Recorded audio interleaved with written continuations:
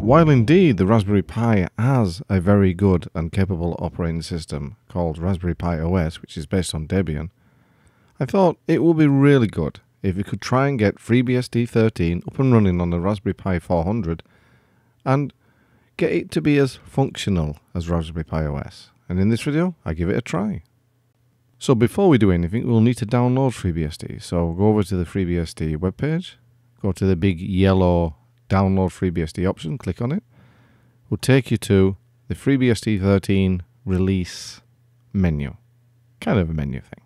And there looks like there could be several candidates that we need to choose. Well, we don't need the 8ARC64 or the RPiB.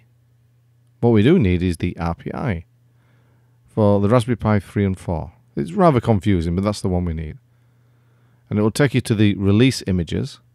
And if you just scroll down, and you will see, if I can find it, it's that one there. It says RPI. So save it, and we'll let it download. Before we continue, I was going to say, normally you would actually install it to a USB stick or an SD card. If your Raspberry Pi can boot from a USB 3 device, then that will be the best thing to choose. But in this case, the spare USB drive and SD card, unfortunately, were corrupted. And they were the only two spare empty ones I had. So I decided to put it into a dock, connected USB, and load it into that. And while we're looking at pictures of a Raspberry Pi setup, for sound, I used a little USB sound device. And you can actually see it connected to a USB extender, so it gets pretty crowded at the back of the Raspberry Pi 400. So that answers the question in case anyone asks, how do you get sound working? I couldn't test it over HDMI. I plugged my headphones into it. Using your favorite method, write the image to a USB device, or in this case the hard drive, the external hard drive. I'm using DD, but you could use any on any operating system you wish, and we'll hit boot. Once that's done, we can actually boot into the newly written FreeBSD image, and it will go through the boot sequence and it'll expand to fill the device, etc., etc. It's slightly different from a normal FreeBSD install in that it's almost done for you. You just need to enter the default password and user, which is root and root. You can change them later, and I would advise you do so. Right, we're in. So, first thing I'm going to do is I'm going to test the internet connection to make sure we've got a connection at all, which we have, which is great. And that means that now I can apply any FreeBSD updates. Because Raspberry Pi and the ARM architecture now is a tier 1, we can actually receive some updates, which is nice. Let's see if there is any. Oh, so we're going to download 50 patches, which is okay. Right. I'm just going to reboot to make sure everything installs correctly.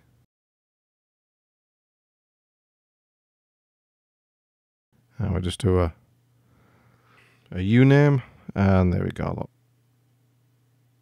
So it's FreeBSD 13.0 release patch set 4. Very nice. And there's the file system structure.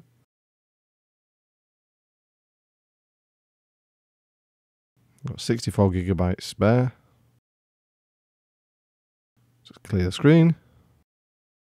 So now let's start installing some things. Otherwise, we're not going to have a desktop, are we? We're just going to have a rather nice black and white command line.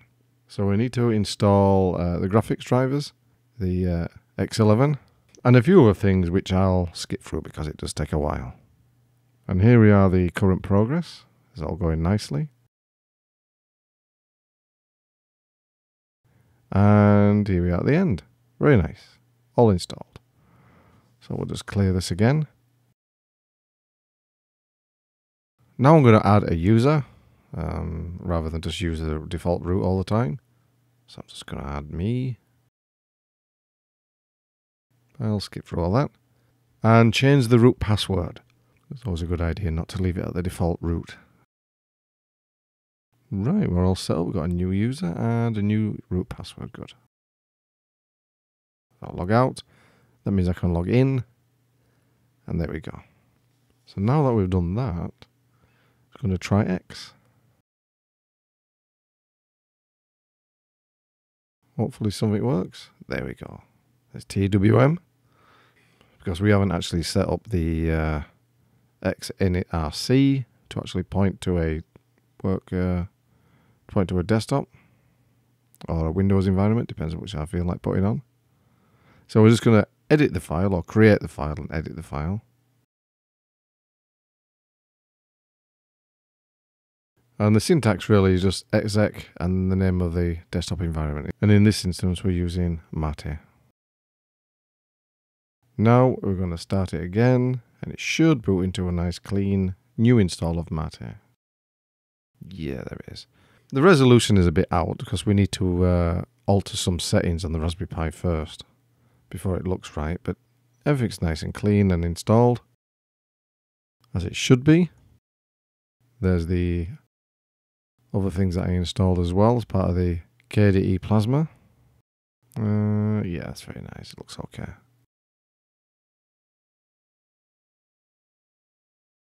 And presently we're using just under 890. It's not a true representation, but it's near enough. Let's log out. Right. And here are some alterations which are made to the system to make it more responsive as a desktop system.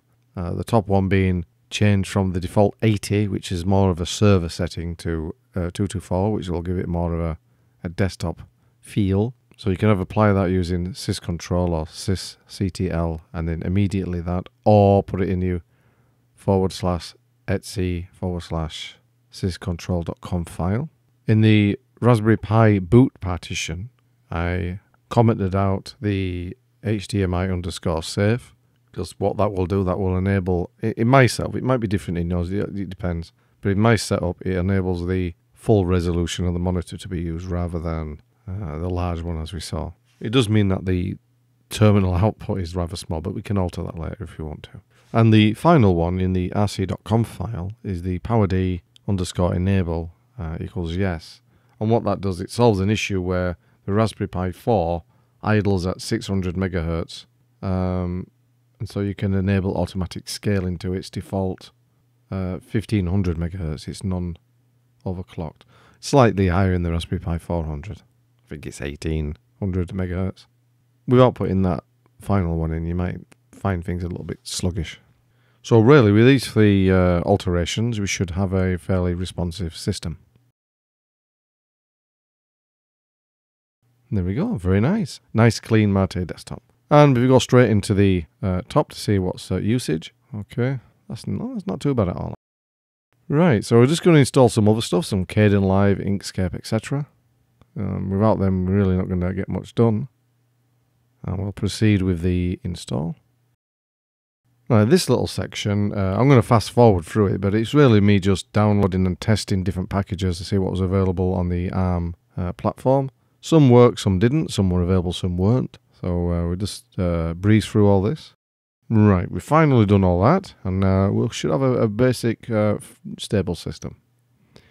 Right, this is the HTOP for those who like to see HTOP. We've been using quite a bit for a while, so the memory usage and allocation has gone up a bit, but it's not too bad. Right, well, have a look. I've got Sylpheed, I've got Firefox, and a whole host of other things have been installed. I'm not going to go through them. Some games and graphics and internet and Office suites, etc. Programming, sound and vision, and system tools. Audacity is one of the things I installed. Now, because I installed the sound dongle on the USB stick, it picks it up. I haven't included, or I haven't got a microphone with a 3.5mm jack, so I can't test if it records, but I know that it will do. Right, so what we'll do next, we'll test YouTube. We like to do that. The Raspberry Pi plays back YouTube videos very well. I haven't tested 4K, but I know that HD works perfectly. There we are. This is the channel promo. Runs okay. So start for nerds. And yeah, it's fine. No drop frames. It's running at HD, of course. But, you know, that's fine. Oh, my old titles. Look at that. I might bring them back, actually. Okay, that's fine. So that runs all right. I think it's fairly smooth and fluid. Yeah. As a desktop experience, just using your browser, the Raspberry Pi 400 running FreeBSD actually feels very good. It feels just as good as the Raspberry Pi OS. And I'm doing a quick speed test. The Raspberry Pi doesn't pick up my full speed, but it's not too bad. There is a little bit of limitation on the gigabit port, but that's not so. We're not going to worry about that. Right, we've still got HTOP running, and we're going to look at, yeah. If you've got any children at home, it's always good to see if you can find some educational uses for your computers. And there are one or two interesting educational things built into KDE itself. You've got this one, which is geography, or K-geography. And I'm going to test myself on a random, I don't know the United States at all, so I'm going to test myself on somewhere random. Yeah, okay, we'll try that one. Right. The St. Paul is the capital of, I'll say Massachusetts. I know it isn't, probably, but who knows? Well, no, obviously not. And I do apologise for those who live in the area. But I do not know my geography of the US other than the capital cities. Right, so here we are running a video. I'm going to leave that running in the background. Nice playlist of Men Without Hats. Some good songs of that. If you ever get a chance, try and listen to them, because they did a lot more songs other than just Safety Dance. So I'm going to leave that playing in the background. And Key Turtle, another educational application. Now this really does take me back to the 8-bit days. We used to use something similar on the BBC Micro. I'm going to leave that on the top running. And try this one. Black box, I have no idea what you do on this, but it looks cool. And we'll try... Oh, I know, yeah. Now we're going to try Patience. Nice bit of card game. It's very smooth, actually. Good animation. And Mahjong. Okay, we'll try that one. And this is another gorgeous looking game. So there really are some good built-in games from KDE. And what else can we do? Oh yeah, Inkscape, of course. One of the main graphics applications I use all the time. It's a bit slow, but it's alright, not too bad. And the thing about Inkscape is that it's really come a long way in the years since I started using it. It was sophisticated when they launched it, but now it's really... for your vector graphics, there's nothing better. One thing I must say about this is that it feels very quick. I've got these other applications running, and the Raspberry Pi isn't struggling. So yeah, I'm going to apply a few textures and colours, etc. Create a nice little piece of work of art. I'm just going to try some fading on that. And, ooh, very nice. But, yeah. Well, I'll see that on the National Gallery soon, no doubt. You saw it here first, by the way, if anyone does. Right, I'll just minimise that down. You can imagine I'm running these on double monitor. That'd be excellent. I'd love to do that. You can on the Raspberry Pi 400, or into on the Raspberry Pi 4 in general, because you've got two mini HDMI. But I'm only using it on one monitor now. But imagine on two monitors, that'd be excellent. So GIMP. I'm going to try new from a template, I think. Yeah. Nothing as sophisticated as what you saw on Inkscape, but I'll try and do something similar. There we go. This one's a little bit more laggy. That might be just GIMP in general, because it does tend to do that even on my main system. And what else? What can we do?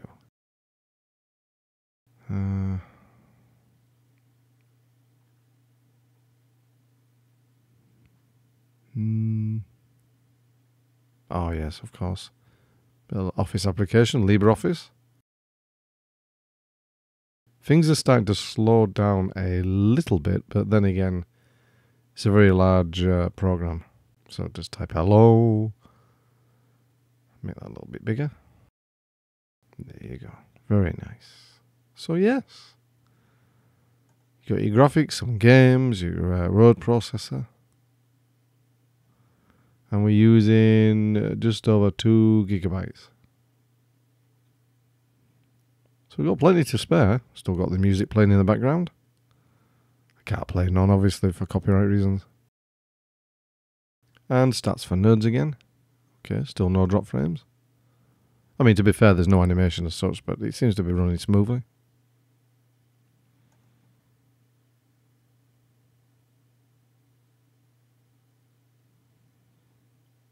Very nice. Just leave that running again. Memory's bumped up a little bit, but that's to be expected. Bluefish. Now, this has been going years. I love Bluefish. I used to dabble with some HTML back in the day, but I don't do it anymore. But Bluefish, very reliable. Got Guinea for those who want that. I'll close that one down. In fact, I'll close them all down so we get to a nice empty desktop. And there we go.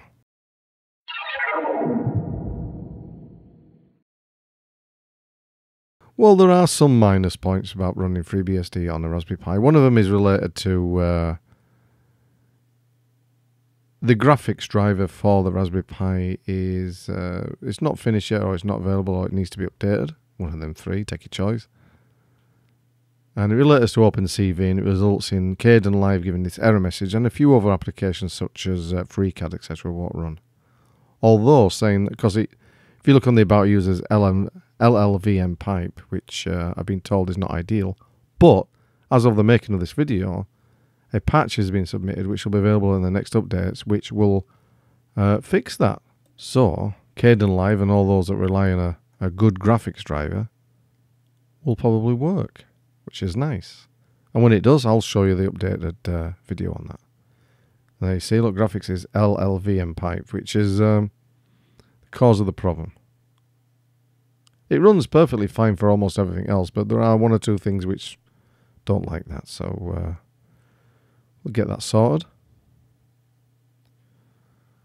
And for me, big thing is that Mindtest doesn't work, which is a shame.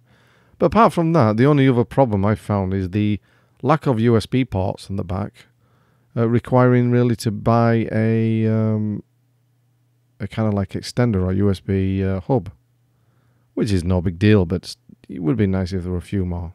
But apart from that, FreeBSD on the Raspberry Pi 400 or the Raspberry Pi 4 itself is a very viable alternative to the Raspberry Pi OS. It's fast. It's got almost all the software you could need. It's not a desktop system as to rival any of the Intel machines, of course, at the moment. It's a very lightweight, very low powered, as in, cost-wise. And I think I would be more than happy to give this, with FreeBSD set up on it, more than happy to give it to someone who's not tech savvy.